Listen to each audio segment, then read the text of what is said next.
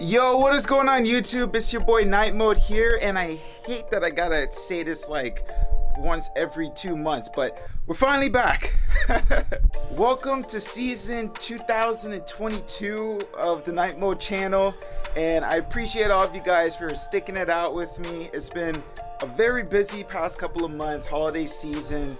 My wheel kind of stopped working, which I'm gonna get into in a little bit, but it was just a lot of things that made it a little bit harder for me to make content or stream or whatever the case is consistently before. But new year, new start, we're back.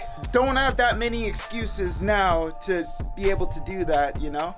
So I'm really excited to see where this year is going to take us, and once again I appreciate all of you guys for coming in, checking out some of the older videos, leaving dope comments.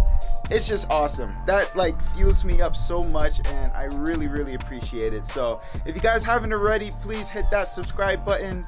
And if you guys like this video, we're going to be going over a lot of the changes that I have for this year. So I'm very excited to show you guys what that's like. But once again, much appreciated. Let's hop right into it.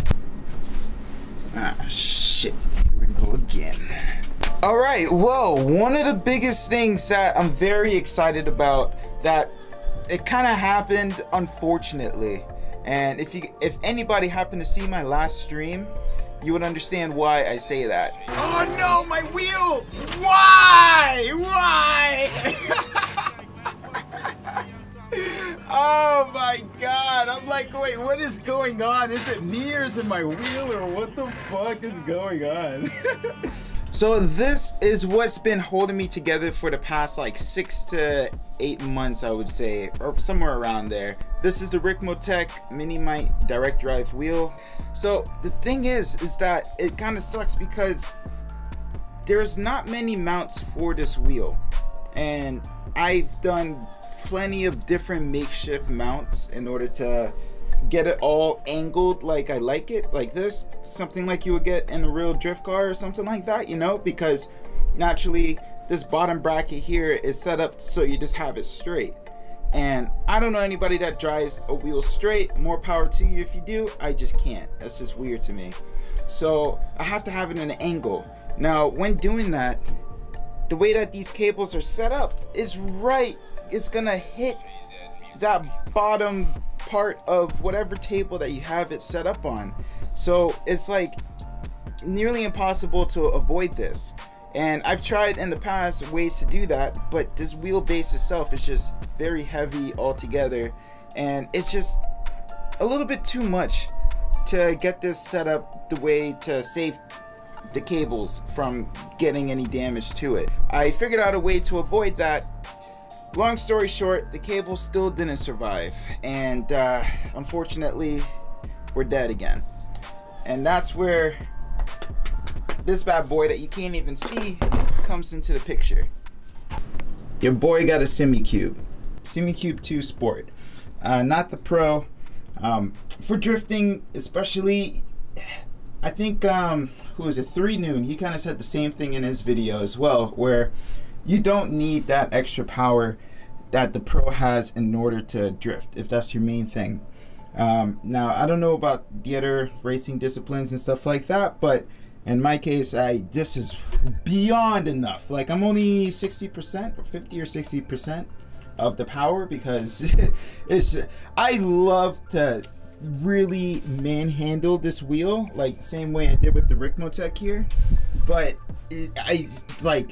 that is strong enough. Like, I can't go further. I cannot go further. So it's pretty impressive how powerful this is. And that's where I was kind of like, oh, should I get the Pro? Because I love to fight it. I love to fight the wheel, but this is beyond enough, And I really love this whole quick lock system or quick release system. You just simply pull out this pin, and you can switch it out with whatever wheel. Naturally, it didn't come with the wheel. It just came with the wheelbase that I purchased, so I was able to throw on the NRG wheel that I had before, and it's jeez, bro. So not gonna lie, one thing that kind of threw me off of the wheel at the very beginning, but it was just more so, I guess, my excitement to try out the wheel right away, was naturally when you get a new wheel, you got to set it up. You got to get your settings right. You got to do all that good stuff. And apparently I learned this now. I never really had a solid understanding of how to set up the wheel. And one thing I do want to do very soon is show you guys the actual settings that I have currently. That way it may help out anybody else that has this wheel. And if anything, I want to hear some tips from you guys on things that I can probably do to make this wheel feel even better. So now we are in True Drive, which is the software that is used for the Simucube. And you can already see the icon on the top left there. And yeah, it's very straight to the point, pretty simple to use in my personal opinion compared to some other platforms out there. But you can see that the wheel is working. But let's go down to, what's the section called? The True Drive Paddock accounts. And as you can see under the online profiles, we can go ahead and narrow it down by things that we want to search for and try out that other people have already configured for us. So as you can see, it's set a Corsa, and drifting is a car type. We have a couple options here that we can choose. So fast and tight steering, drifting, realistic, so on and so forth. And I believe I took one of these and I kind of just tweaked it a bit. Actually tweaked it a good amount from the original that the person had in order for it to fit the way that I like to drive. The dampening is probably one of the biggest parts. That if you remember earlier, I was saying how the wheel just wanted to go straight every time. Like I would turn any degrees, as soon as I hit the 0 degrees, it wants to go straight. But the dampening, or damping, my bad, really affected that immensely. It's just like it actually wants to do everything that I wanted it to do. So that's probably the biggest one. I put that at 20% right now. I'm still working on finding that balance between that and the force feedback, because you know, it's just, it has like a small thing there where it still kind of wants to go straight, but I can compensate for that a lot more. Put this for you guys again real quick. It's stop the screen. I put the bottom portion, stop this, or pause the video, whatever the case is. All right, so right now I am actually in Clutch Kickers on a solo run with just myself, nobody else, doing a practice run, and I am completely like bare stock of what the wheel came with right now. So that's exactly what I'm testing out in the field, just to kind of show an example of what it is actually like. And as you can see, I can't even turn the wheel, man. Like, I mean, I can turn the wheel, but I can't hold it. You don't feel any sensation out of it. And I am just mainly doing this to show, like, whatever wheels you have, it's likely that maybe you have to do some adjustments if you're not finding yourself being able to actually hold a drift. And this really goes to show, because it can be very discouraging when this is what's happening and you're trying to figure out what you're doing. You're like, look what I have to do in order to keep this thing like on the track itself. It's just naturally impossible / insane. You're working out your arms, which is probably a good thing for everybody that's staying indoors during quarantine, but it's not the ideal thing when you're trying to hold a nice drift line. So let's go ahead and open up the Simucube program and hop back into the settings that I showed you guys a little bit earlier that is saved, and let's actually get some solid drifts. All right, so I know I said I was gonna hop into an online server, but I tested it out with Streamlabs. Long story short, it was a bit too laggy, so I'm just gonna hop into this practice server here. And I got my tires warmed up a decent amount. I think I need to, yeah, I definitely need to do a little bit more warming up, but just to give you guys a little bit of a glimpse as to what this wheel is like once it's all tuned up with those settings that I posted. So it's just that ASMR of the wheels spinning in my hand. It's like, it's so satisfying. That's number one. I have just enough strength, so I am like, I have to kind of fight it, but not too much where it's just like overbearing. It's just so nice. It's just so nice. And one cool part, going into the grass a little bit there, but one cool part is with these Kendas, I can feel the strength incredibly with cold tires on this wheel, and as it loosens up with heat, it loosens up the wheel, and I never felt that with my old wheel before.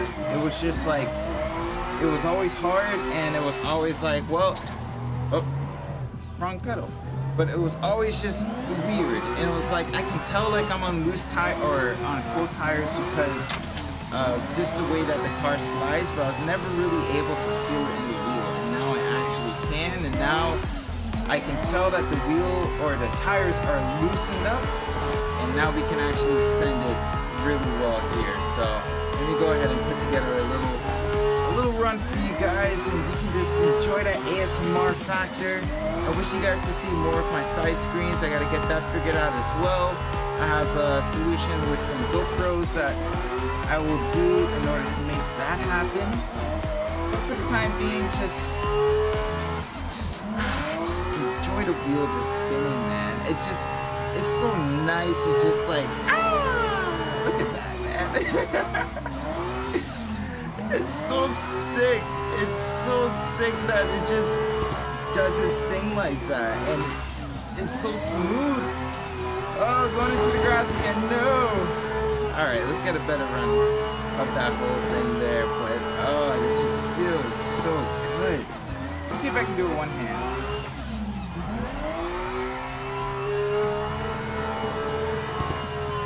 Oh, went a little bit short there. But the fact that like the car just guides itself, and I'm just there to do a little bit of adjustments here and there, that just says so much right there, man. Look at this.